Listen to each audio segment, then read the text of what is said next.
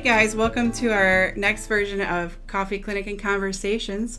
I'm Jennifer Jimenez, nurse practitioner at Dunes Family Clinic, and this is Juana Williams. We are wanting to talk to you guys today about the flu because we've been spending a lot of time talking and texting and video chatting with our patients in the community about the flu and how do we know if we have the flu or is it just a cold, or how do you test for the flu and what we can do. So I'm going to ask you some questions, Juana, if you wouldn't mind helping us through that, because that way we can navigate our way through the flu season. Excellent. Okay. The first thing I want to know is, what's the difference between a flu and the cold? Flu affects the entire body, so you'll feel like you got hit by a Mack truck. Everything will hurt. It'll affect your upper respiratory system, so you will have runny nose. You'll have cough. It'll sound like you're going to cough up your lungs. You'll have upset stomach, nausea, diarrhea. You know, the few things we don't want to have. And it tends to come with the flu, but when it's upper respiratory, terrible. It is terrible. But when it's an upper respiratory infection, it affects from here on up. So runny nose, cough, and but it doesn't affect anything else. So what you're saying, Juana, is if I have a cold, that would be considered an upper respiratory infection from the chest up, right? From the chest up. Okay. And for that, we do not prescribe antibiotics because it won't help. Okay? You'll be throwing antibiotics to the wind. Mm-hmm. What could you do if you have a cold to feel better? If you have a cold, you want to do one thing for sure. You want to rest. You want to drink some hot soup, hot chicken soup, and you could take an over-the-counter medication for your symptoms. There's multiple products on the market. You could take those, and time will take care of it. Okay. However, if you have the flu, it's totally different. You should always seek the advice of a medical provider, so go to your doctor. You want to make sure that you're treated accordingly, because no, you will not be given an antibiotic, but you will be given an antiviral. And I'm sure you've all heard, including you, Tamiflu is the big one on the market. If you have the flu, again, you'll feel miserable, and usually you are not even hungry. All you want to do is sleep. Your entire body hurts, and you have to be evaluated. Juana, do I need a prescription to get the Tamiflu, or can I go to the store and buy it? You cannot get Tamiflu over the counter or a product like Tamiflu. You have to get a prescription, and you have to see your doctor. If a patient comes to us and says that they think they have the flu, how would we test them for the flu? It's interesting you ask that. And for everyone out there, I want to show you what it's like. Jen? So first they'll get a little swab. And I hope you don't mind that. I didn't sign consent for this. Just so you are all aware. I want to show you. This little swab will go into the nose, where we will take a sample, and then we'll send it to the lab for evaluation. Now, sometimes... All the way down your throat. No, it is not all the way down the throat. It is. But it certainly goes up to your brain. I'm sorry, not up to... Maybe it goes up to your brain. Maybe it goes up to your brain, but we try not to. We just get some mucus. We want to make sure it's nice and wet.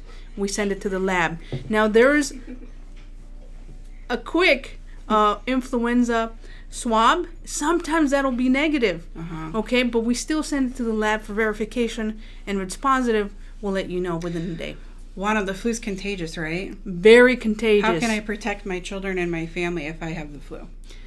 If you have someone in the family who has a flu, you want to make sure to do several things, but most importantly, wipe everything down, wash your hands.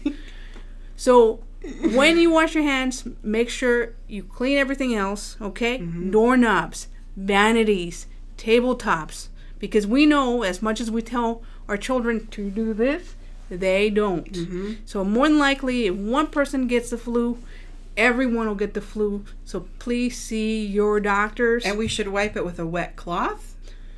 No, you want to buy the product that has Clorox in it. There's several on the market. I'm not just going to distinguish one, but buy something or dilute your own. An ounce of bleach in a gallon of water. In a gallon of water.